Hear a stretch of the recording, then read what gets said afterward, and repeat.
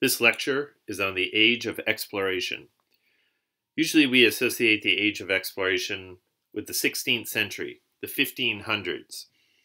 For United States history, we can think of the Age of Exploration as roughly beginning with the journeys of Columbus to the New World, beginning in 1492, and perhaps ending in 1607 with the English colonization of Jamestown.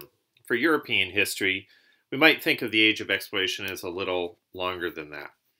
In any case, this is the great century of Europeans leaving their continent, which they had been familiar with for so long, and starting to branch out and discover other worlds and other destinations.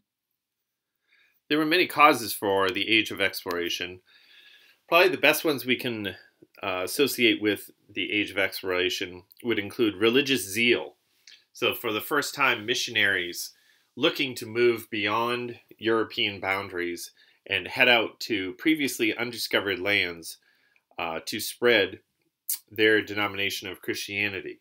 So this would include Roman Catholic missionaries, particularly Jesuits, looking to get to new lands before the Protestants arrived, and then also early Protestant missionaries also going to new lands.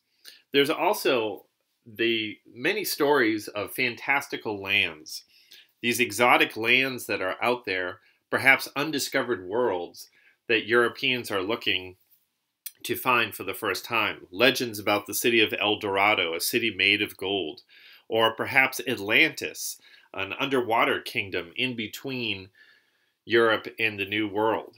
So all these myths and stories about incalculable riches or mermaids, sea monsters, all these things kind of fuel the adventurous spirit of Europeans in the 16th century. And then, of course, there are economic motives in a desire to increase the national treasury through the discovery of new deposits of gold, silver, and precious metals. So an easy way to remember these motivations or causes for expansion could be God, glory, and gold. Three major motivations for the Age of Exploration.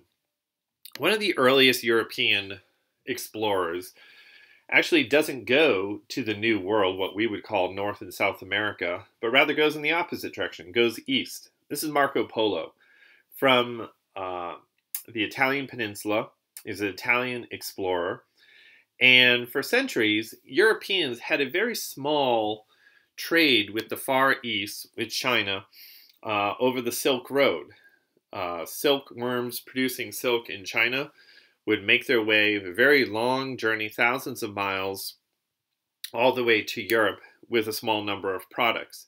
Marco Polo is one of the first to actually follow that route back and head all the way to China. He actually meets the Kublai Khan in charge of the Mongol Empire. And his stories really spread the desire among Europeans to look beyond their borders and see what is part of the larger world. Exploration is always accompanied by technological development. And there are several items that Europeans develop leading up to the Age of Exploration that are going to make the Age of Exploration possible. These would include better maps. Previous to this, you had a lot of flat maps, which are of course useless for identifying long distances. They really ignore the curvature of the Earth, so they're highly inaccurate. Gradually, Europeans are able to develop what are called portolani, or these medieval charts that were much more accurate and much more detailed. They include things like coastal contours, exactly where ports were in inlets and isthmuses and peninsulas, also identified tides, distances between ports, and also compass readings. The early Greek astronomer Ptolemy inspired other cartographers or map makers to come along and also develop more accurate maps. So, of course, these today look pretty inaccurate to us, but compared to what had come before it, these maps are actually more advanced and had a better understanding of important navigation data that was important for sailors and explorers heading out away from Europe. Among the technological developments that were important for the coming of the Age of Discovery had a lot to do with sailing and navigators. So in regards to ships and sailing, we have the development of the axial rudder, which is a smaller rudder that helps ships steer more finely and with greater accuracy, particularly in very narrow inlets and waterways. Square rigging of lateen sails. Lateen sails are very small sails on the front of a ship, on the bow of a ship, which again enabled more accurate direction into narrow spaces. The development of the Spanish caravel. And caravel was a very significant ship developed by Spain, which had a low draft to it. In other words, it didn't sink very far into the water. It was a large ship that you could put large guns on and carry a lot of cargo, but yet it didn't sink deep into the water. So therefore, it could go closer to land and into natural harbors wherever the captain was looking to maneuver it. You also have the development of the compass, which is important for direction, also the astrolabe, and also a better knowledge of western winds. And with this greater knowledge of winds and tides and coastal patterns and so forth, this enables cartographers to develop better maps and for captains to sail their ships in areas that were previously unknown. So here are some of the features of the caravel that were valuable, again, that enabled it to carry a lot of cargo, large guns, but also a lot of different sails, and be much more fine in its direction with a new rudder and those lateen sails, those small triangle sails up front, enabling better direction. Some of the earliest explorers came from the European coastal country of Portugal. The Portuguese are kind of at the head of a lot of the Age of Discovery. That would include Bartolomé Diaz, who in 1487 left Lisbon, capital of Portugal, and sailed down the African coast. No one in recent memory had gone that far south. And his journey is significant because he makes it all the way to the Cape of Good Hope, what we would call South Africa today. He doesn't round the tip of Africa, the Cape of Good Hope, but he does provide better maps, establishes some Portuguese trading colonies, makes contact with local natives and so forth, brings back goods, and whets the appetite of other countrymen to continue the journey. So one of these that continues the journeys of Diaz is Vasco da Gama, another Portuguese explorer who not only goes down the west coast of Africa, but he actually does round the Cape of Good Hope and goes up the east side of Africa, again establishing trading ports, spots, conducting trade with some of the local natives, and then it actually crosses the Indian Ocean and makes it all the way to India. So it's the Portuguese that are first to establish some trading ports on the Indian subcontinent. So you can see from this map that the Portuguese are actually pretty far advanced, far ahead of a lot of other nations in establishing colonies and trading spots around the world. We often think of the Age of Exploration as having to do so much with the Spanish, but in reality it's the Portuguese that are first to establish a lot of important ports and really focus the attention of Europeans a bit more towards the east and the far east than what was to come. It is, of course, the Italian sea captain Christopher Columbus that will earn quite a name for himself for his significant accomplishment during the Age of Discovery. There's a myth that Christopher Columbus really believed the world was flat. That is a myth. Just about everyone knew that the world was a sphere, that it was round, it was not flat. The ancient Greeks knew that. And so Christopher Columbus does not sail west in order to prove that the earth is round. The reason he sails west is because he believes that a shorter route can be found between Europe and what was called the Indies. So going back to this map of Portuguese exploration, Columbus believed that if he headed out from Spain, and rather than go east as the Portuguese had to get to these islands, which then were called the Indies, named after the local inhabitants, the Indians, connected to the Indian subcontinent, Columbus believed that if he went west, that there would be a shorter, quicker route to make it to these islands. So if there's a mistake that Columbus makes, it's not in thinking that the earth is flat. He knew it wasn't flat. His mistake is he didn't realize just how big the earth was, and that there was not only just one, but two continents in the way of his journey east to make it to the Indies. And so Christopher Columbus, even though he is Italian, goes to several courts in Europe in order to get the funding for his idea and for his fleet. No one really wants to back his idea except the King and Queen of Spain, Ferdinand and Isabella. They believe that there could be great riches to be found if Columbus was able to establish this quicker, shorter route and perhaps discover very profitable additional lands or islands along the way. So, of course, in 1492, Christopher Columbus loads up his three ships, the Nina, the Pinta, and the Santa Maria.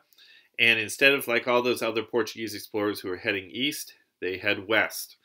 And they are on this journey for several months, going across the Atlantic Ocean. At one point, there's a grave threat that Columbus's crew is going to mutiny and demand that Columbus turn the ships around and go back home.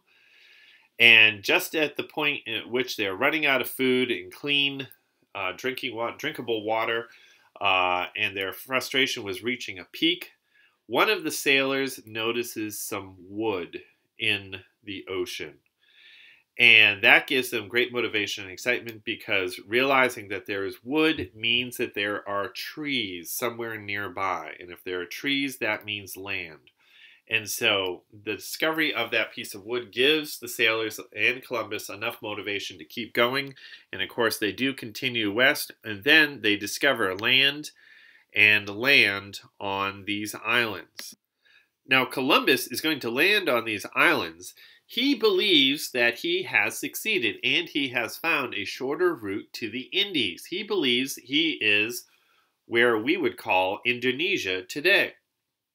But he is surprised by the reaction of the natives, who don't seem to recognize Europeans, and he was expecting to find something of Portuguese influence, because Portuguese had already traded with those Indonesian islands, and yet he finds none of that.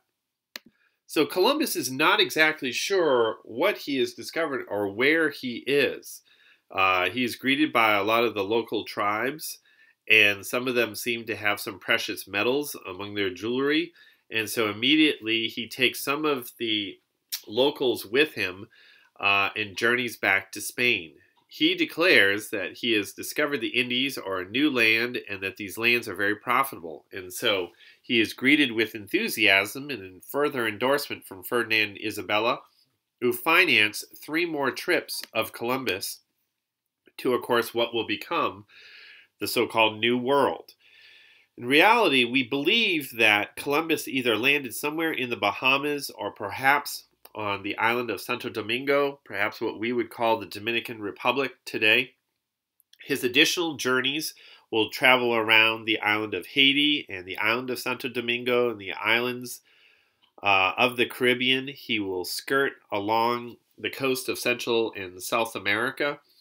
Interesting, Columbus, who makes it into the history books for having discovered America, actually never sets foot on the North American continent. And of course, there is really no America to discover. There's this large landmass of North America and South America connected by Central America. So after 4 voyages, in some ways Columbus doesn't even really know what he did discover. He eventually is going to lose his funding, and he will retire to his native Italy in somewhat humiliation and disappointment, believing that he didn't get his cut of the riches that are to be discovered or the fame that was to be his. Of course, what he had discovered is, or what he had really bumped into, what will become 2 continents. He's actually right in his idea that you can go west to get to the Indies, but it is much, much further than he realized. So crossing a couple thousand miles to get across the Atlantic, he more or less bumps into these two very large land masses, which would become North and South America. We call them the Americas because of another Italian cartographer named Amerigo Vespucci. Interesting thing about Amerigo Vespucci, his first name is where we get our word America, is that Amerigo Vespucci actually never journeys to the New World. He speaks with sailors and he sees some of the maps that they have constructed. He draws what is, for the time, the best map of these two land masses. You can see that there's a lot of guessing going on here. But nevertheless, he does draw what we would somewhat identify as North and South America. And so he's most significant for his namesake of lending his name to these new continents in America.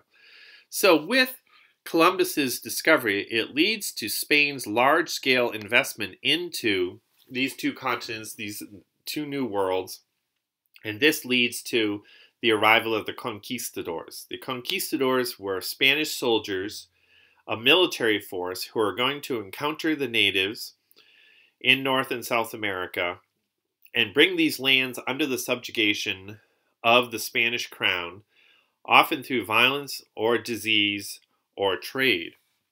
Some of the more famous conquistadors include Vasco Núñez de Balboa. Balboa brings several ships across the Atlantic, lands on the coast of what we would identify as Panama, and the Panama Isthmus, this very, very narrow neck of land that connects North and South America. He lands his ships and then crosses the isthmus and then is given credit as being the first European to discover or view the Pacific Ocean.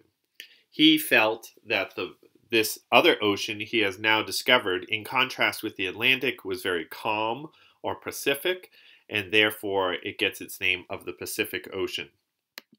Ferdinand Magellan is also an important Spanish sea captain who is funded by the Spanish crown and launches a large fleet that sails not only to the New World, but goes down the east coast of South America, goes through what will become known as the Straits of Magellan, and then continues west. He too believes that the journey to what we call Indonesia and the South Pacific is a lot shorter than it is. He continues west, goes all the way several thousand miles across the Pacific Ocean, and indeed does land in what we call the Philippines today. However, the Spanish get into conflict with the local Filipinos there, and Magellan is killed with a poisoned dart in the Philippines. His crew mounts up, and they continue the journey with now the dead body of their captain, Magellan, cross the Indian Ocean, round the Cape of Good Hope, head up the west coast of Africa, and return to Spain. That makes Ferdinand Magellan the first individual to circumnavigate the entire world. Another important Spanish conquistador is Hernando Cortés. Hernando Cortés may be the most famous Spanish conquistador. He is also funded by the Spanish crown and brings a fleet of ships across the Atlantic, and he is going to land roughly what we would call the Yucatan Peninsula today, and the first order he gives once he lands is for his men to burn the ships. And so now, with no ships, no ability to retreat to Spain, the men are forced to march all the way into the interior, what we would call Mexico today, but what he calls New Spain. And what he encounters in his effort to colonize this area for Spain is, of course, the very large Aztec Empire, a very large population with some developed cities, including their capital of Tenochtitlan, and several different pyramid structures. And this is the task, or this is the enemy for Cortés in his effort to colonize this area, what we would call Mexico, for Spain. And so even though the Spanish are vastly outnumbered, they encounter the Aztec forces and inflict a great slaughter on the Aztec armies. to some extent through disease, but also in large part because of superior weapons and gunpowder and disorganization among the Aztec military ranks. Some of the remnants of the pyramids in around Tenochtitlan, what we today called Mexico City, still remain. This is me on top of one of the pyramids a number of years ago. A lot of these pyramids were used for religious purposes. The Aztecs were not averse to practicing human sacrifice. In fact, frequently, when there was a drought and the Aztecs priests wanted to pray for rain, they would line up men, women, and children and march them to the top of their pyramids where their hearts could be ripped out and where they could be beheaded, stabbed. As the women and children are marching to their death up the pyramids and they would begin to cry, the priests believed that that was proof that the rain was going to begin. And so archaeologists have found thousands upon thousands of human skeletons who are victims of human sacrifice in and around these temples near Tenochtitlan.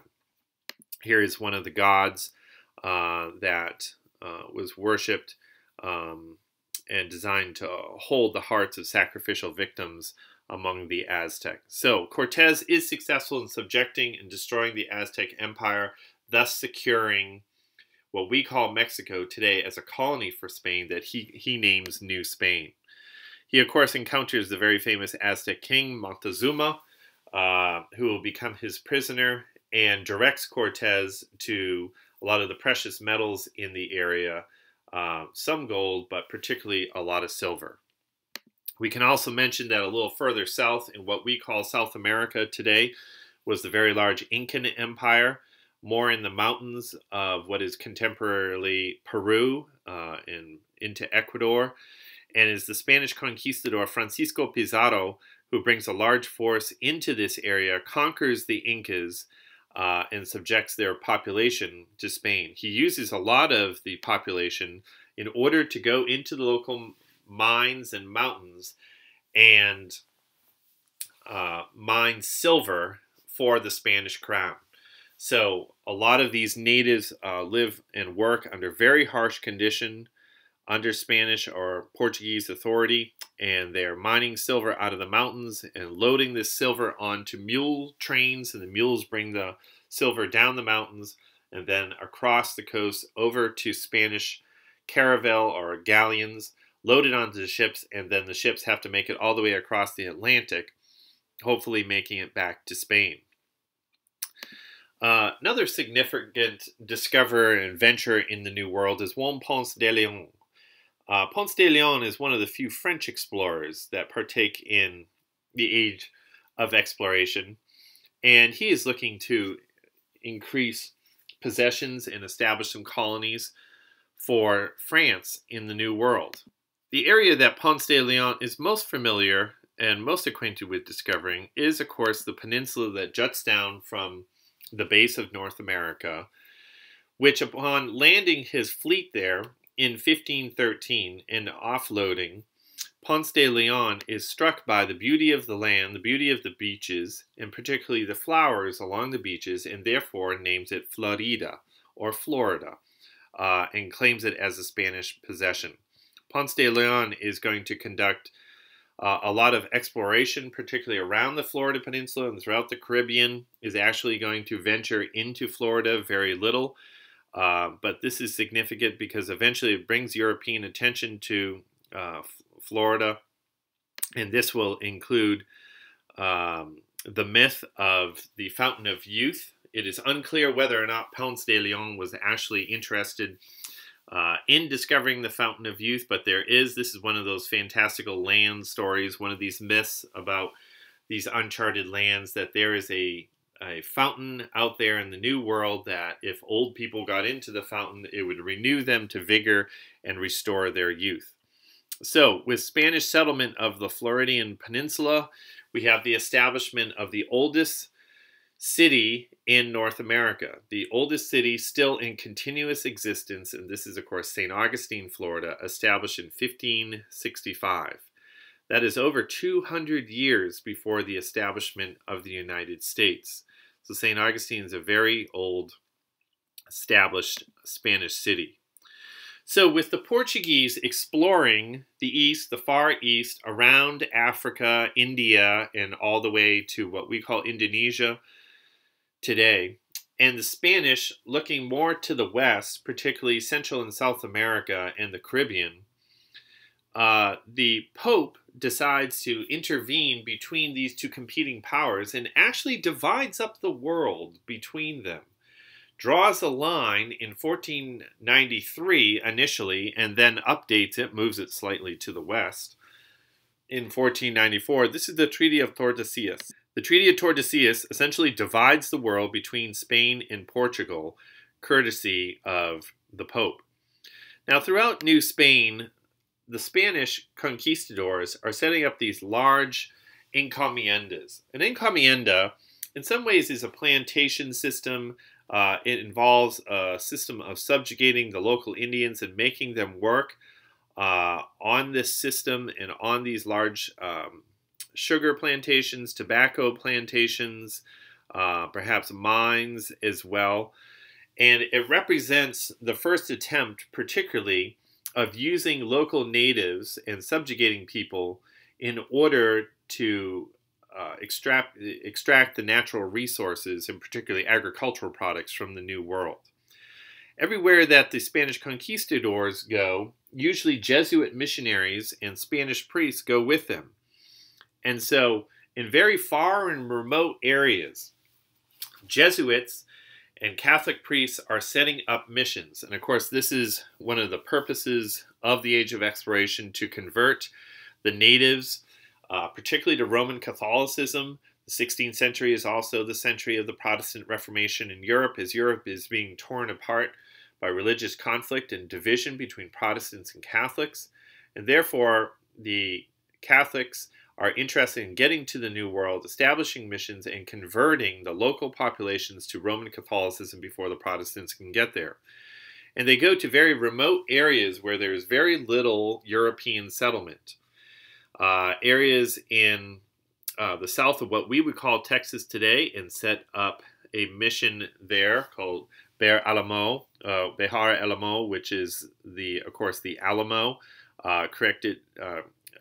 constructed to honor St. Anthony, and so the settlement becomes known as San Antonio. And then other Spanish missions as well in places to honor other saints, such as San Diego and San Francisco, to honor St. Francis. And then also Los Angeles, the City of Angels, will also be created on the coast of North America, what will become California, in order to convert the local population as well. The English are rather quite late in getting into the adventure of exploration of the New World. The English, of course, are looking to settle the question of religion and the instability of the Tudor monarchy, and establishing the Anglican Church in England often distracts the English from what is going on in the New World. But during the reign of Queen Elizabeth I, she eventually sends one of her most capable sea captains with a small fleet, Sir Francis Drake, to discover new lands for England, bring back profits, often at the expense of Spain. So Sir Francis Drake sets out from England, goes due south along the coast of Africa, crosses the Atlantic, and then goes down the east coast of South America, and then through the Straits of Magellan, and then up the west coast of South America, all the way up to the west coast of North America. He was the first to do so. He lands on the coast of North America, the west coast of North America, and discovers a local tribe that had a queen. The queen's name was Queen Californio, and names the land California. Drake and his men are worshipped as gods. They had never been the locals had never seen white men before. So Drake and his men depart. They head due west across the Pacific Ocean. They also journey near the Philippines, and then through what will now become known as the East Indies, or Indonesia, cross the Indian Ocean around the Cape of Good Hope, and go up the west side of Africa, returning to England. Therefore, Drake is the first sea captain to actually make it all the way around the world, to circumnavigate the world. Magellan's crew was the first to circumnavigate the world, but of course Magellan was killed along the way. So Francis Drake is the first sea captain to successfully circumnavigate the world. This journey of Drake eventually will inspire other English explorers, and then into the 17th century, the 1600s, you will see widespread colonization of North America by the English, and of course the formation of the 13 colonies on the mainland of North America. So with the establishment of colonies and the encomienda system and the gradual increase of settlements in South America, the Caribbean, Central America, and eventually the English in North America, we can speak of a trade system that is conducted between the three main continents that surround the Atlantic Ocean. This is known as the triangle trade, obviously, for its triangle configuration. So how the triangle trade system worked is basically slave traders would descend on the African continent and buy African slaves and ship them to the New World, to North and South America, for them to work in plantations and mines and fields and rice fields, and particularly eventually plantations.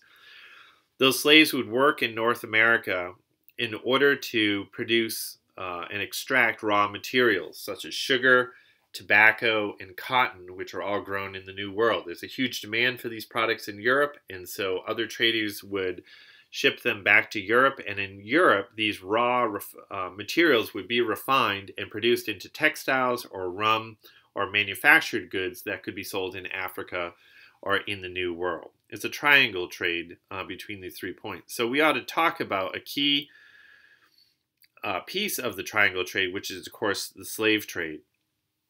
A lot of Europeans who bought and sold slavers, did not have to journey into the interior of Africa in order to enslave other Africans. African tribes were historically at war with each other, particularly in West Africa, enslaving each other. And so Europeans generally journey along the coast and they purchase African slaves who had been enslaved by other Africans and bring them to the New World. It is possible that one important point of departure for slaves from Africa was at Gorée Island, which is right off the coast of Dakar, Senegal. It is unclear if this was actually a debarkment point for slaves or not to the New World. There's some historical question about that. But in any case, Gorée Island represents something of different trading spots that definitely did exist along the western coast of Africa, in which slaves were bought and sold from Africans to Europeans, and then conducted their long, horrendous journey to the New World across the Atlantic Ocean, which we call the Middle Passage. So as a result, a lot of African Americans today in the United States, if they're able to trace their ancestry, there's a good chance that many of them have roots in what we would call Western Africa today in a lot of these small countries.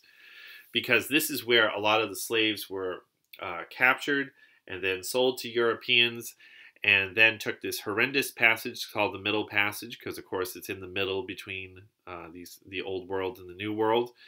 And slaves were overcrowded, often completely naked, sick, starving, horrifically whipped and abused as they made their journey all the way to the New World. Olaudah Equiano provided us one of the best accounts of exactly how horrific the Middle Passage was, and this is how most slaves made it to the New World.